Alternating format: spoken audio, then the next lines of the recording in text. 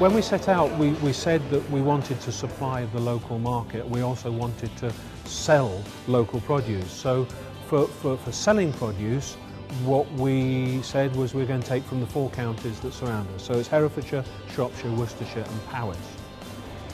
What you see around us is a central shop with 8 food workshops. Something like half of what we sell within the shop we actually make in the workshop. So cheese, butchery, bakery, jams. We have a coffee roasting unit here as well.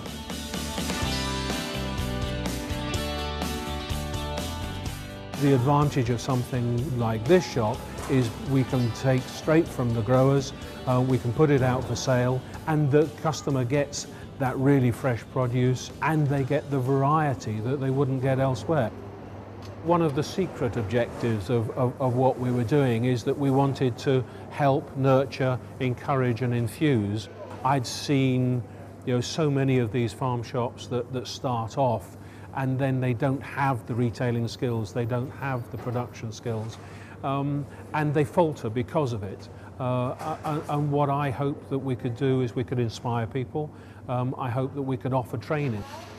We actually employ, I think, 86 people, around sort of 49 full-time equivalents.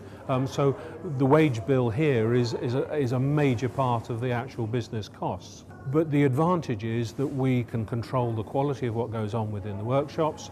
Also that we can put into those workshops the things that we want to sell within the shop.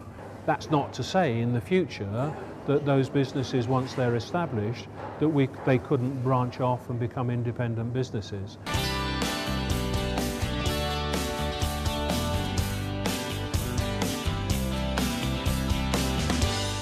I was very lucky because I left school and I always wanted to be a butcher and always wanted to be in the butchery trade.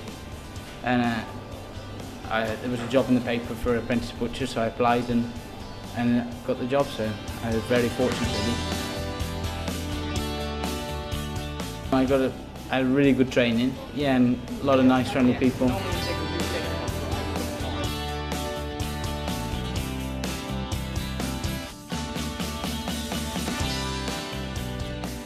It's a wonderful place to work. It's great because everything we make is just as you would make it at home. It's scratch bakery, we make all our own bread first thing in the morning, no additives, just as you would make it at home, same with the cakes, so they're quite popular. The food centre itself has cost in the region of £2.5 million.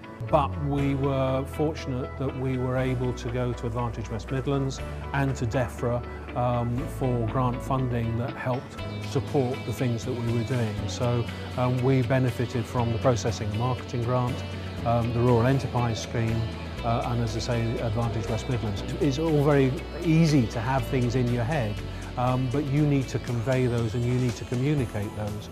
In being forced to communicate those for the funding process actually helped us hugely in terms of the marketing process at a later stage, and I think it was a very valuable process to go through. We've taken the local post office and moved that into the complex, and we've seen a 4-fold increase in turnover and volume going through the post office. And then the other part of the building is the cafe, which is a lot more higher profit margin, if you were, and it's the profits from the cafe that go to support the post office so that we keep those community aspects.